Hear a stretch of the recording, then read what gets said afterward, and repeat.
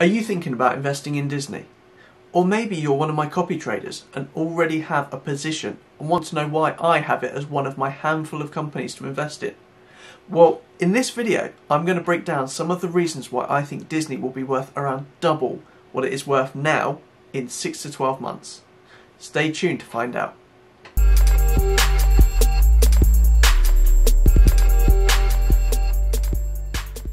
Hello and welcome. I'm Wayne from WES Investments, bringing you stock market news, portfolio updates and training on how to make money in the market, all on this channel. So if you're new here, consider subscribing and hitting the bell so you're notified of my new videos. Boring bits first, this is not financial advice. I'm not a financial professional. Everyone's financial situation is different and you should not consider this or any video that you find on YouTube as financial advice. Disney is a huge company. I think to just make one short video explaining the investment case for Disney would be like trying to sum up the Lord of the Rings in one sentence. Alright, just don't bother.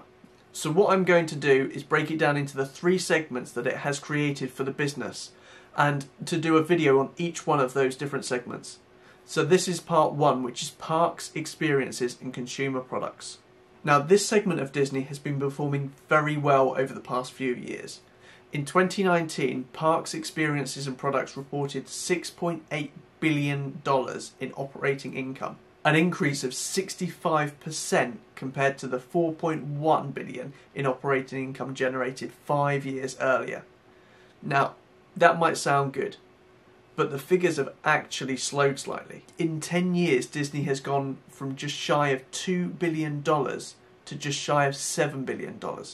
That's around 250% growth over the decade. This impressive decade can be seen in the chart that I'll show you now. Obviously the numbers on the right are in millions, so that is $1,000 is actually $1,000 million, which is 1 billion. And as you can see, this consistent growth every year. This amazing growth has been a combination of expansion, growing attendance and increasing customer spending. The expansion of the Disney lineup to include the likes of Star Wars and Marvel has also seen considerable investment in the new rides and experiences for Disney, as well as the rights for a whole host of products. This will have boosted sales significantly in these areas. However, I believe it has taken Disney quite some time to really capitalise on those purchases. When you consider Star Wars was purchased in 2012 and Marvel in 2009, Disney has had to wait for existing contracts to expire for them to be able to fully capitalise on these elements. And now that they are in full swing, the new Star Wars rides and Marvel Land are going to be a surefire hits, ensuring the customer retention for so much longer. However, now we have the Dumbo in the room. See what I did there? The COVID-19 virus has knocked the world for 6. Theme parks are not deemed safe, and many around the world have been closed for a significant time.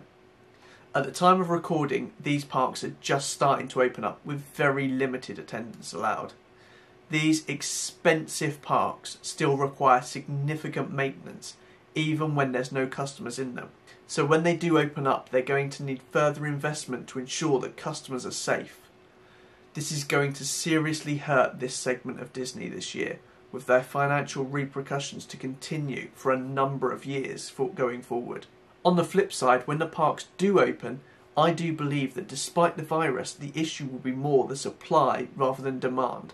Disney will be limited by the numbers of guests they can safely allow into the parks and their experiences, rather than wanting people to attend. Next year sees the 40th anniversary of Disney on Ice, 50th anniversary of Walt Disney World, and Walt Disney's 120th birthday.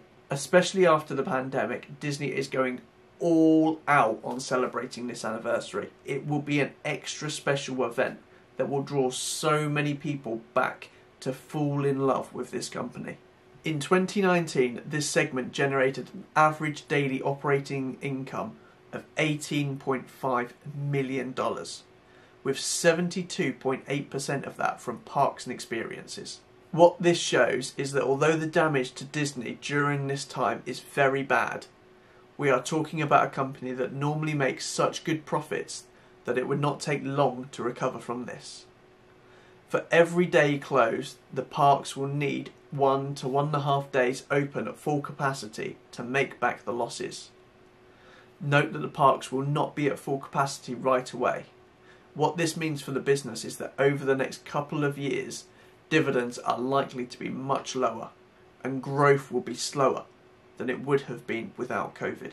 There are many with concerns that the public will be far too concerned to go flooding back to these parks, that COVID will have made such a big impact on people's lives that they will not feel safe going back to the park. And that is most certainly not what I am seeing from people I speak to online and in person. While people are being far more cautious, especially at the moment, firstly, there are still plenty of people that have no fear of the virus and would be happy to go right in now without any precautions.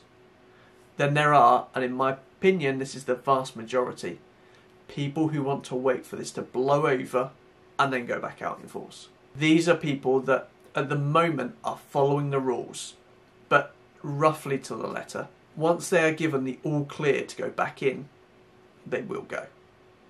There are of course still plenty of people that it will take a lot longer for them to return, but it is my belief that this will be for the most part mitigated by the limits on capacity at the parks. Contributing to the success of Disney over the years is the growth of the US economy as well as the global economy and the expansion into China. With Hong Kong being built in 2005 and then Shanghai 11 years later in 2016, this is pushing Disney to a new, rapid, growing middle-class customer base.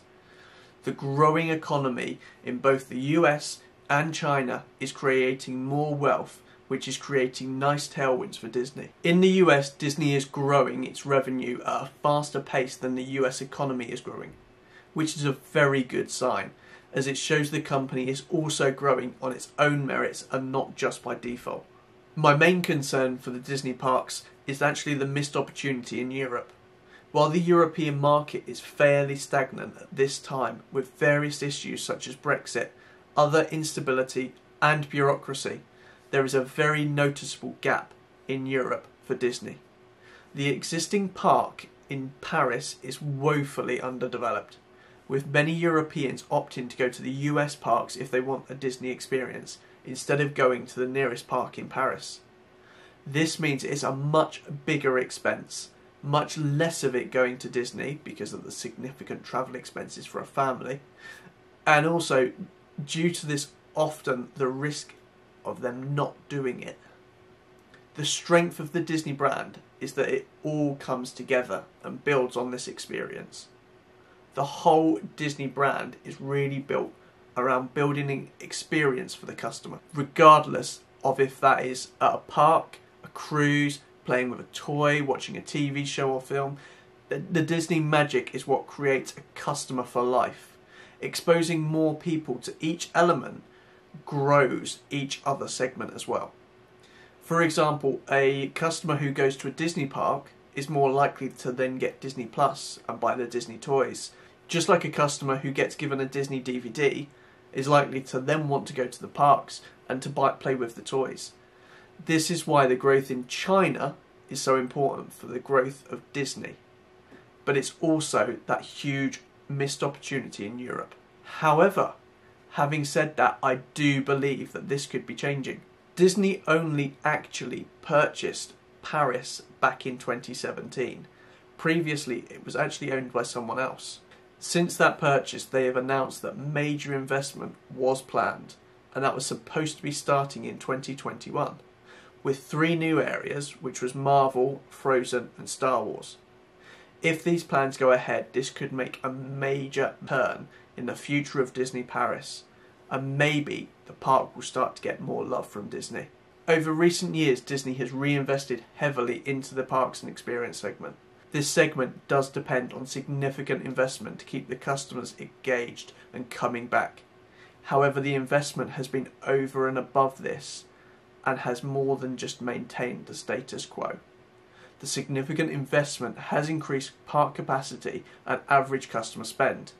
This spend makes the park experience very special which in turn consolidates the customer experience and cements the love of Disney, which encourages repeat purchases across the Disney group, and in turn will ensure generational repeat custom. The results of this can be seen in this graph, where you can see that most years, or 8 out of 10, there has seen significant growth in numbers. At first glance, you will see a large spike in 2017, which connects with the opening of Shanghai halfway through 2016, but that accounted for an extra 5.4 million visits in 2017, 11 million over the 5.6 million in 2016. Great numbers, right? Except for the fact that Animal Kingdom alone had 12.5 million visits, up from 10.8 million visits in 2016. The reason for this is the launch of Pandora, which is the world of Avatar. Now, I hear you, this is old news, right? 2017 is ages ago, right? And yet, look at the pattern on the graph. When investment in the parks drop, the following year the attendance grows at a slower pace, or in some cases even declines. Remember that a drop in this graph does not mean a drop in attendance unless it goes below zero. So for example, in 2016, attendance was still higher than 2015. However, the drop in spending in 2017 hit growth in 2018 and then 2019. Part of this is also believed to be caused by many people wanting to wait for the new rides and features that were being added at the end of 2018 and in 2020. If 2020 had been a normal year, based on this graph and the link to expenditure, we would have expected a good increase in visitor numbers for 2020.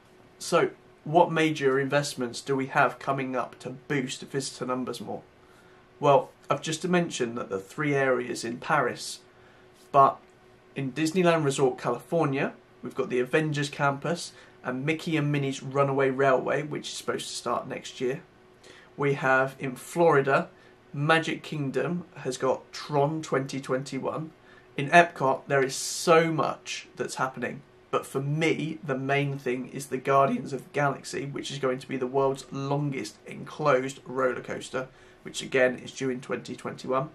There is also a new hotel experience, which you'll be able to stay in the Star Wars Galactic Star Cruiser, which again is due in 2021. In the Tokyo Disney Resort in Japan, now although this is not owned by Disney, they paid a license fee. They're doing some huge developments there, including a Toy Story hotel, again due 2021. Fantasy Springs, which is 3 new areas for Tangled, Peter Pan and Frozen. And there's also going to be another large luxury hotel, all due in 2022. Hong Kong, which is 47% owned by Disney, and Disney also directly oversees operations. They're releasing a new Frozen themed ride, which is due out next year. Shanghai Disneyland, which again is 47% owned by Disney and also operated by a management company which is 70% owned by Disney, so a good chunk of the funds from this do come out to Disney. And they are opening a new themed land which is actually going to be Zootopia, and that's expected to open in 2021 as well. So a lot of stuff is due for next year. Whether that's going to happen due to the current financial situation is not 100% clear, but I still can see it happening. And obviously one area that I haven't mentioned is the cruise ships. There's 3 existing cruise ships, and there, as far as I can tell, is still plans to double the size of this fleet over the next 4 years, because starting from next year they'll be adding a ship a year, and obviously they're not running at the moment, but hopefully soon that will start to pick up, so that should be another really big boost. Like I say, when you think in 3 years time they will be doubling the size of this segment. And then we have consumer products, which has been partially impacted, but definitely not to the same extent that the rest of the segment has. And you think about this as computer games, so think of all the Star Wars and Marvel games as well as any normal Disney stuff. You've also got licensing, so think of all the different Disney products, even to the extent of like Disney Lego. These are all products that have probably sold very well during the recent global pandemic. We're also talking about 300 Disney stores around the world. We're talking about Disney Publishing Worldwide, which is actually the world's largest publisher of children's books and magazines. Disney owns a lot of stuff, and this is one segment. So thanks for watching this video. I hope you've enjoyed it, and I hope you found it helpful. If you have, please give me a thumbs up. Let me know what you think of this particular segment of Disney in the comments below, and make sure to catch up on the next video, which will cover studio entertainment, and I'll see you there.